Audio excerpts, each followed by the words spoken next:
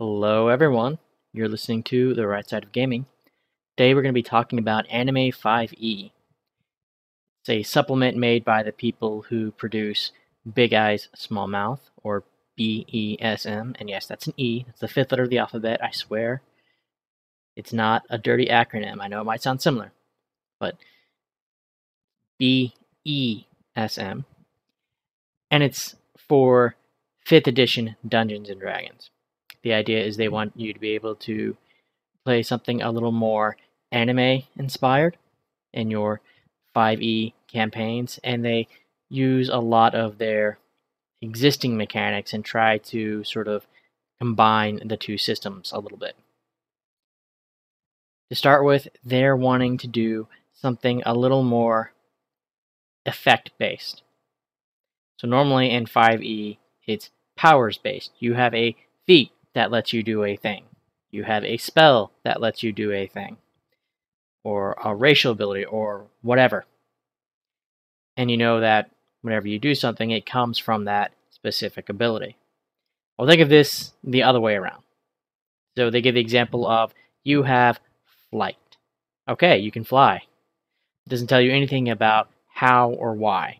You get to decide, are you flying because you have wings? Are you flying because you have magic?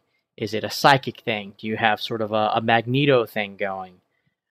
You can tie it to an item or a power if you want. But the important thing is you can fly. So you're sort of taking the effect you want and working back and customizing it from there. If you're not familiar with BESM, it's pretty much the same approach that they do in there. You have a bunch of abilities and modifiers and stuff, and you get to combine them how you want to get the effects you want. It offers a whole lot of, creativity and options, in my opinion, because I've never had any issue finding a way to make whatever fantasy power I wanted in BESM. It should also be noted that, like BESM, this is a point-based system. In D&D, you would just go, okay, well, here's my starting abilities, and I just buy them based off this point-buy system, or we randomly generate them. Then I just automatically get whatever my race gives me and my class gives me. There might be feats in there, but everything is sort of separated out that way.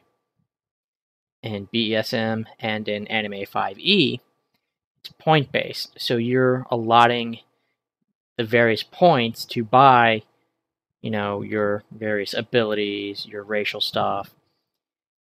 Your class is going to have points, although you don't have to actually pay for them. We'll get into that.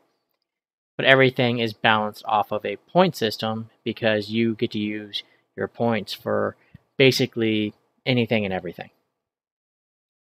That also means that balance is going to be based on the cost of things, and rather than trying to balance one race with another or one class with another. Now, Anime 5e doesn't go over all the details like the lore or the personality traits and stuff like that of the player handbook races, but it does give you the points of them. They did go through and sort of calculate how much they would cost in the Anime 5e system. And then they did the same with the classes as well as with magic. In 5e, it uses a Vancian magic system where you have, X spells that you can cast Y level per day. So it's like, you start off, you can cast 2 first level spells per day. Well, 5e, it's based on powers you buy, and you have like this energy pool and all this other stuff that you use to cast spells rather than this specific Vancian chart. Now, Anime 5e went with the traditional D&D stats. You have strength, dexterity, constitution, intelligence, wisdom, charisma, everything that you would expect from D&D. BESM, on the other hand, uses a tri-stat system, last I looked at it, where you had body, mind, and spirit.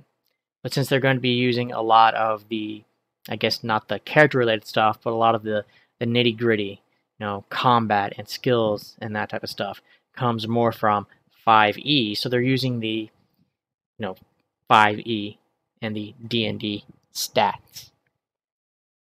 And for the most part, they tend to do about what you're used to in 5e. There is some new stuff in there, but for the most part, if your dexterity is going to affect your range damage and your initiative, your constitution is going to grant you more health, all that normal stuff. Now, BESM used sort of a tiered system based on points. If you had up to a certain number of points, you were a human. Another range of points might call you superhuman. Another might put you at like superhero level. And they had different names for them. The same concept applies in here. It's just that they're doing it by level rather than points. So you're a novice at first level. You're someone that's never really adventured before. And then you become capable. You've got some experience, but you're still rough around the edges. 5 to 10, you're seasoned. You get some of those mid-level abilities and powers. And then it goes on from there. You have veteran, you have mythical, and then they even have an actual epic category. So that's kind of built in that you can go over 20th level, which is usually, requires special rules or something in most D&D editions. Because like, okay, well, this is level cap, and you want to go beyond it.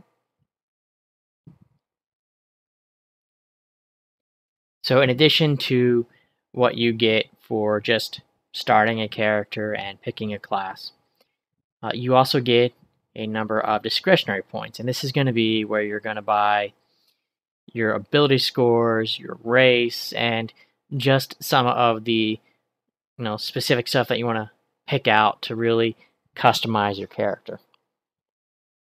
And in this case, you start off with 80 points, and then for every level over first, you get an additional point. So if you started at second level, you would get 81 points. If you started at third level, you would get 82 points, and so on. And those extra points are just supposed to, I guess, go towards, this is some of the extra abilities or items or whatever that you might have picked up from your adventures.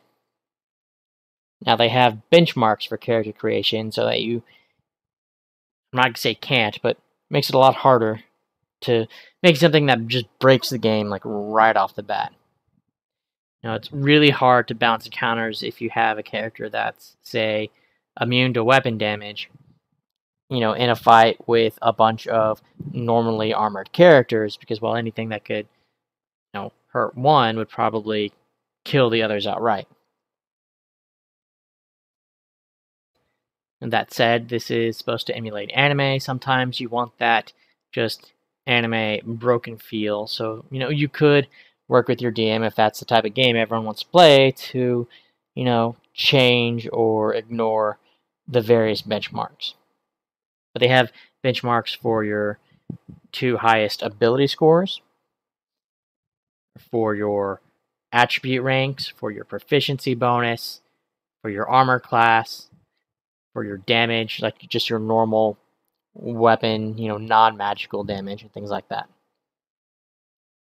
And one of the things that really goes along with making sure that your character isn't too overpowered at like first level right off the bat is the need for your character to have strengths and weaknesses. In fact, that's probably a recurring theme that we're going to revisit a couple times in here. But one of the things they included that I really like is they have this character quiz with a bunch of questions you can answer to just sort of help flesh out your character and figure out, not just role play, but like what are they bad at? What are their weaknesses? Things like that. I think my favorite thing like this, I think it was Xanathar's Guide to Everything. One of them had a bunch of charts you could roll on to sort of help find stuff to flesh out your character. And I think you can find similar stuff all over the internet. But I like the idea of having some of those resources built into the books to just sort of help you flesh things out. Now, once you know what your character is going to be good at and bad at and all that other stuff, one of the things you need to do is buy your ability scores. And it's a lot simpler than I expected. The point score is going to be the same as the ability score. So if you have a 10 in an ability, you're using up 10 of your 80 points. If you have a 12 in an ability, you have to pay 12 of your starting 80 points. And to be fair, there's different ways to come up with your scores. It's just that, then you have to pay for them. Now, I think a standard array in 5th edition is an 8, a 10, a 12, a 13, a 14, and a 15, which would be 72 of your 80 starting points. Now, some of you might be thinking, wait, 72 out of 80 points? That only leaves me 8. I can't buy most races for that many points. Well, that's okay. We'll get to it a little later on, but you're going to be able to get some points back. So you should be able to, buy the race you want. And if all else fails, you can always decrease your ability scores a little bit. I know that irks a lot of people because they really want to play, at least sort of that minimum baseline that we've kind of set. But you do have a little bit more freedom over your ability scores, I feel like, in Anime 5e. Now, the point cost of all the races here, includes all of their abilities and their ability score modifiers, all the stuff that you would normally associate with a race. It also adds a few other things, like there's a size modifier. You can gain or lose points basically if you're small or large. I think if you're large, you have to pay an extra 5 points. If you're small, it's 5 points cheaper. But you don't have to use one of their templates. You can make a character that is raceless. It will still be of whatever race. It's just that you are sort of using your own points how you want. Not using their template, you're just spending the points how you see fit. And I think that's really in line with sort of the design philosophy they've been leaning to in 5e. Now they have rules for swapping out your various racial traits. You're not locked into specific ability increases. So if I want to play a dwarf, but I don't want to increase my constitution or something, that's fine. That's allowed now.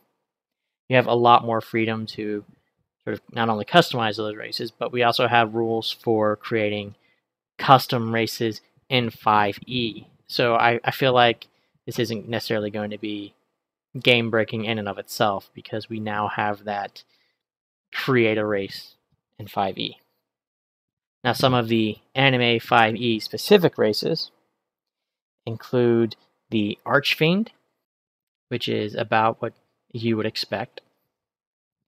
The Aserai, which are like these sort of humans with feathery wings. Blink Beasts, which are, I guess these bestial creatures that teleport, because that's just what we've associated with the blinking in D&D. The Demon Naga, which are snake demons. I don't know why we needed 2 different types of demons, especially, I don't know. But you have that option. You have fairies, which I think most people understand by now. Greys, because clearly you need sci-fi aliens in your anime fantasy RPG. Half dragons, because, well, those are just everywhere. Half trolls, which are not as troll-like as I would have expected based on their pictures, but, I guess you can flavor it however you like. You also have Hod, I don't know how you're going to pronounce that, but you have snake people. Let's just make it easy. You have Kodama, which are these absolutely adorable nature spirits, and I love them to death. I don't know if I actually want to play one, but I would cuddle the heck out of one of those little guys.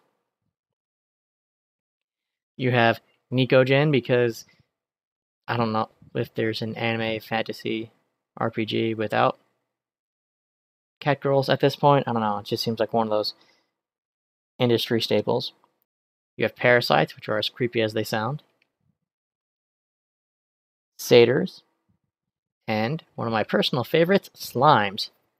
Because we all know exactly what anime I'm thinking of right now. That's got, your slime isekai. But they're definitely, big in JRPGs, and I think that's a very distinctive feel.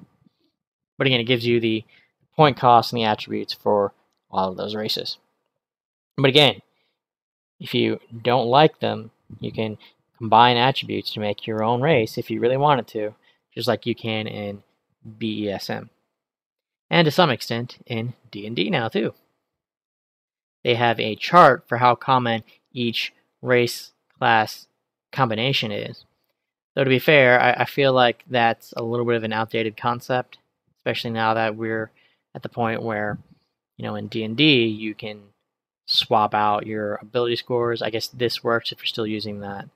They have to have this specific ability score type of deal, which I guess they do if you go back and look at the race. But you can really get around that in here by decreasing the attribute you don't want by 1 point and increasing the attribute you do want by 1 point.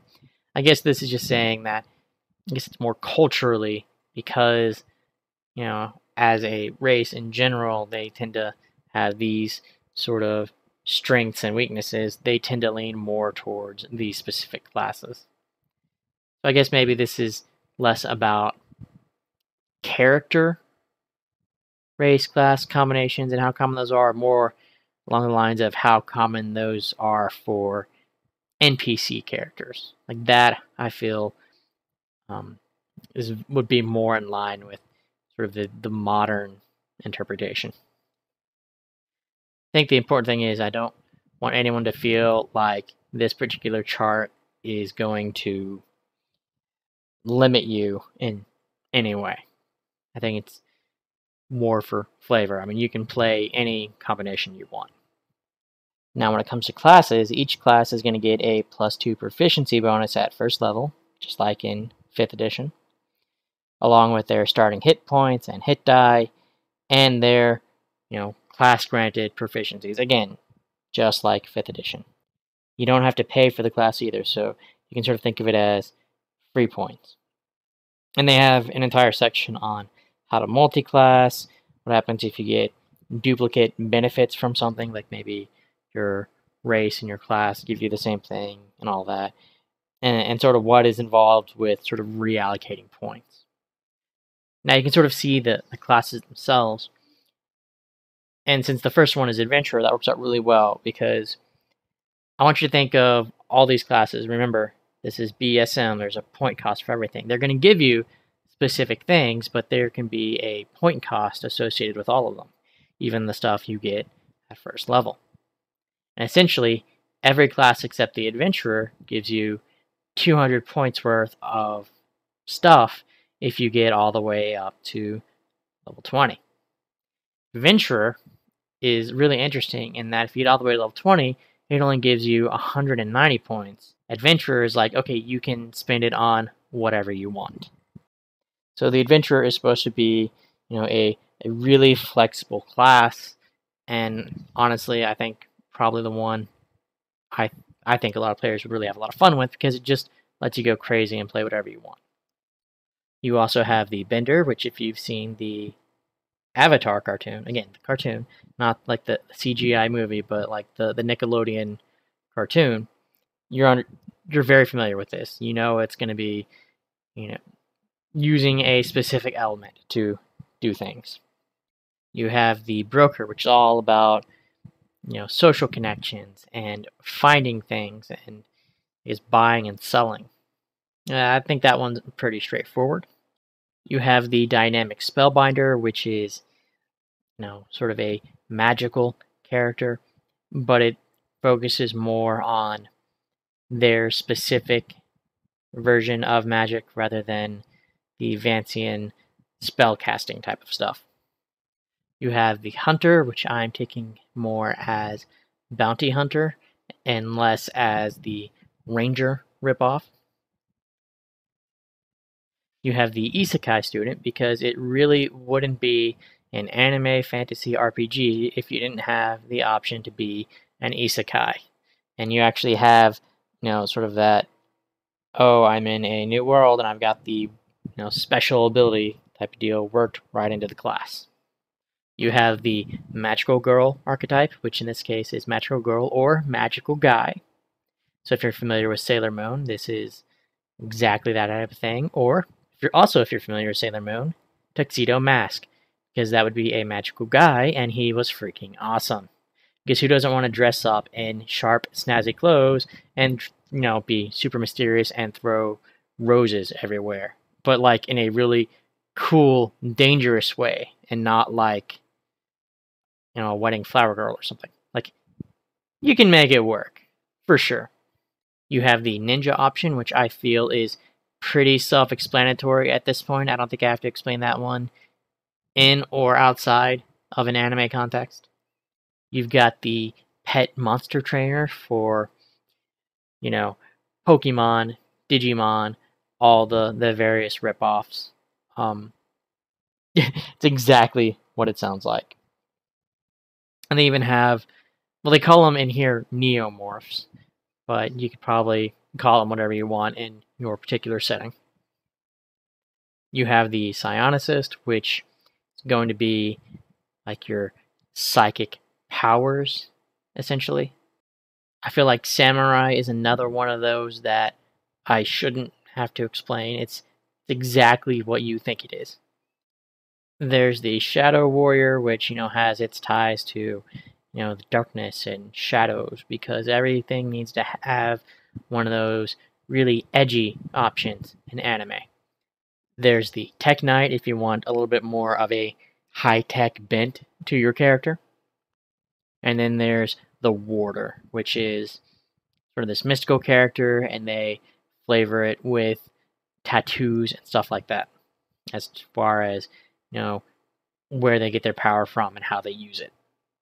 They also did a point breakdown of your more traditional 5e classes and how much everything that you get from those classes costs, and trying to balance it all, but the end result winds up being about the same. And they have these anime 5e versions that should be balanced with the rest of the stuff in the book.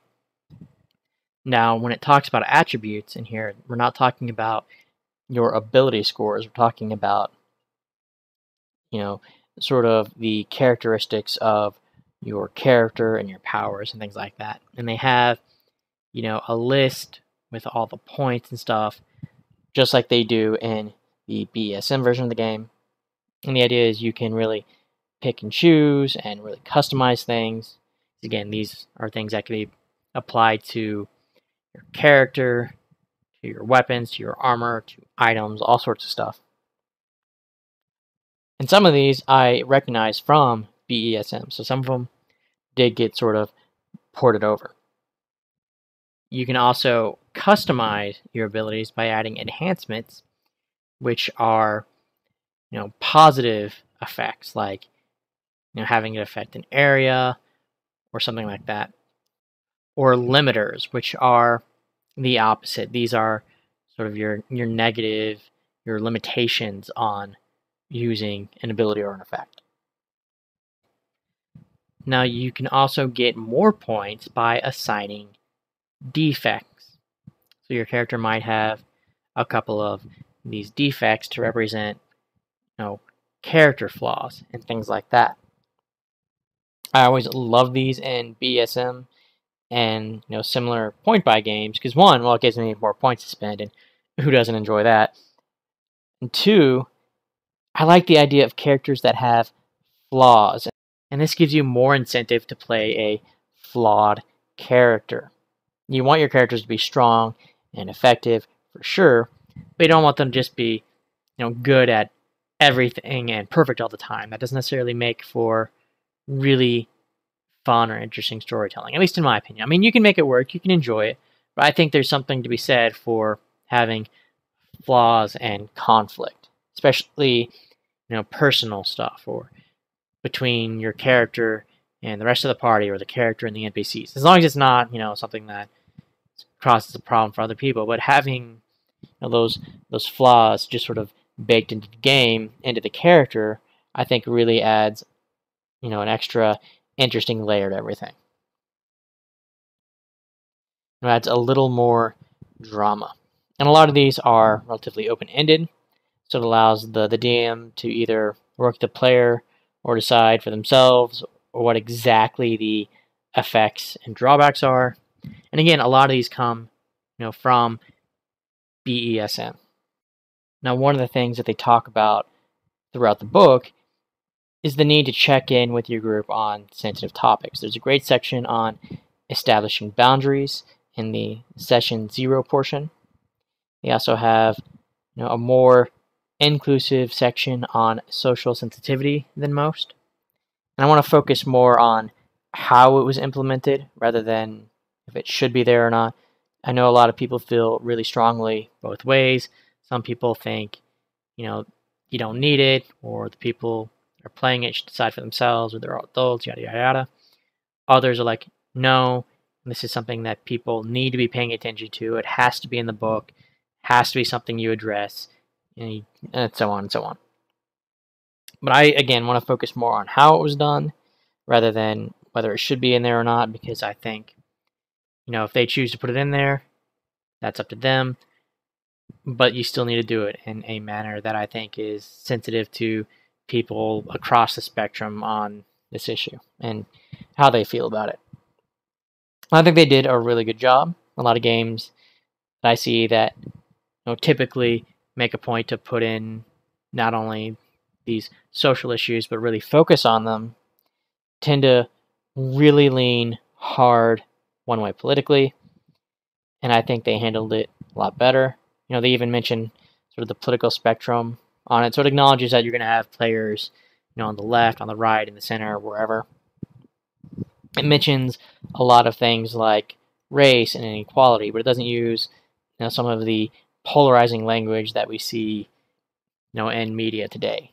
I think they sort of addressed it from a very neutral perspective. Like this, I think they took the approach that this is good and this should be in here, but we don't really want to push, any one particular agenda related to any of these. We just want people to know that these are issues that might come up in their game, and it might be something that they need to address, but we don't want to tell them how to address it or what to believe or what stance to take. It talks about all these things, gender, sexuality, race, orientation, mental health, addiction, poverty, class, all this stuff, without really saying, this is the right opinion or this is how it works in our games. I know it may seem like kind of a small issue, not the ones I listed, but how they address it. But I really like some games, or games I otherwise would have really liked, that didn't address these in quite an appropriate way. So I really love that they're, putting it in there and not pushing any specific ideologies or stances. And this stuff was important to them, even if it may or may not be important to their readers. And they're trying to, I guess, encourage an open discussion rather than dictating this is what you have to do or assuming this is what type of players we have. Okay, so why did I take that little detour? Well, when we're talking about the defects that you can take for your character, some of them fall into what they call the category of potentially offensive. They even have a thing in there about defects and social awareness, which you can see, because the defects can include things like missing limbs, impaired speech, impaired hearing, physical impairments, being bigoted, or having some form of ism. In fact, that's what they call it in there, ism, because it covers things like it could be racism or sexism or whatever. It has phobias that it addresses and things that could just in general make people feel uncomfortable if you don't handle it well, especially with specific people at the table. Now, I've read stories where characters have, say, taken vows of silence, for example. and it was really well executed, or they were mute, or they were deaf, and the players were mature and they handled it really well. But that doesn't mean that all players or all groups are necessarily going to handle it that well. And this is just kind of like they're, giving the players a little bit of a heads up. As for the nitty gritty, the combat rules, the skill check rules, all that stuff, a lot of it is the same or really similar. Not all of it, but a lot of it.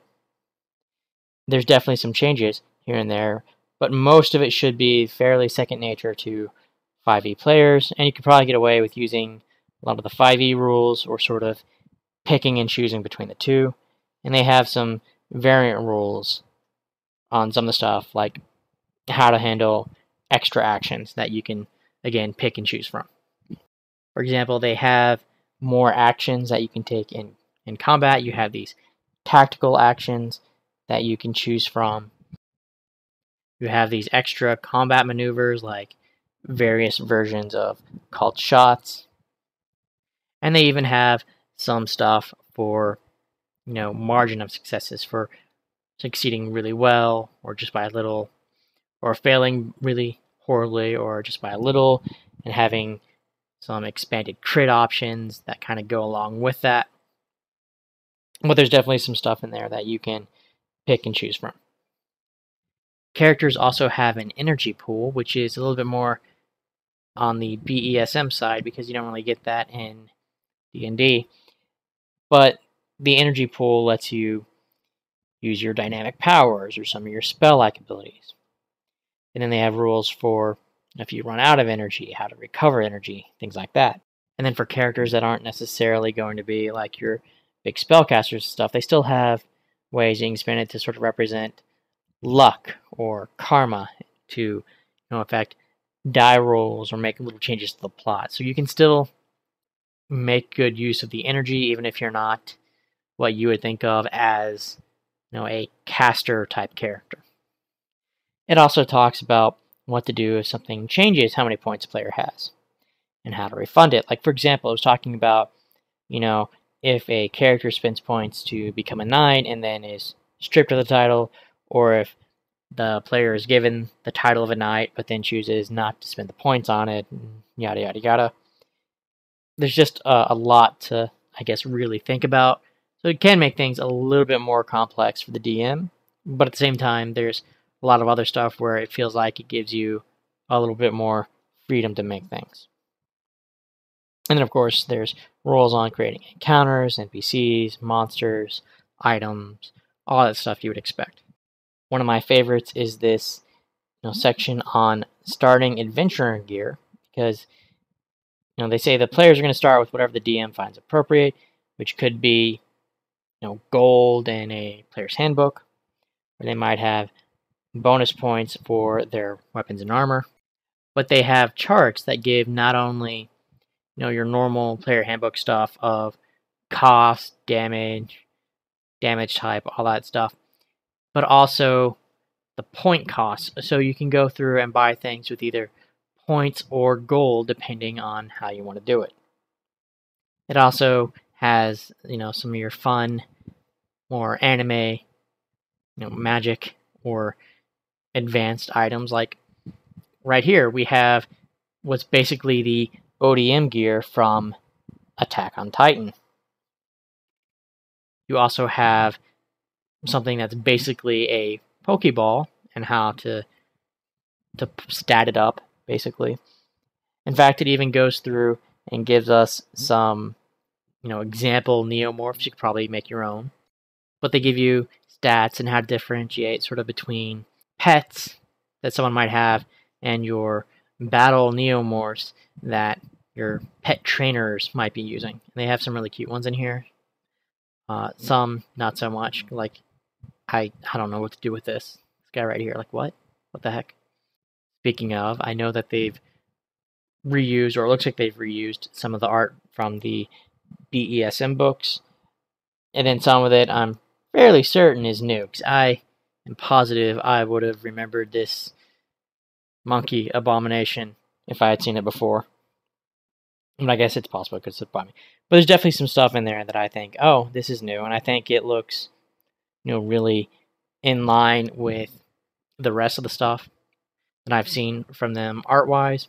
I will say I am slightly disappointed just because whenever I go to the very back and I look at the character sheet, I mean, it's a, kind of a traditional RPG character sheet, but I'm used to the BESM ones where it's, color coded on everything. It's bright, it's colorful. I really enjoy those. But other than that, a lot of this is going to be stuff that you're used to or have seen if you've played 5e or you've had a RPG book at any point in time. So it's going to, all the other stuff in there is going to be like, oh, this is advice for DMs on this type of game, that type of game, this type of player, so on. Yeah, basically at the end of this, I think a lot of it is they took the sort of character creation options from BESM and used that whole really customizable point buy system and try to match it up to the 5e crunch for like combat and skills and those types of rules. I think it'll be really interesting to see how this plays. I'm a big fan of the BESM style character creation and all that point stuff. I think a lot of people at this point are really comfortable with the way 5e handles combat and its various rules. I think this is a great transition. It's going to be, either from one to the other. And I think it's also going to really help people maybe broaden out a little bit, but we'll still have something in there that maybe they feel familiar with, especially if they're coming from D&D. That's all I had for today. Thank you guys so much for listening. If you'd like to leave a like, comment, subscribe, that'd be great. If not, that's okay too. I understand. Either way, I hope you have an awesome day, and I will catch you next time.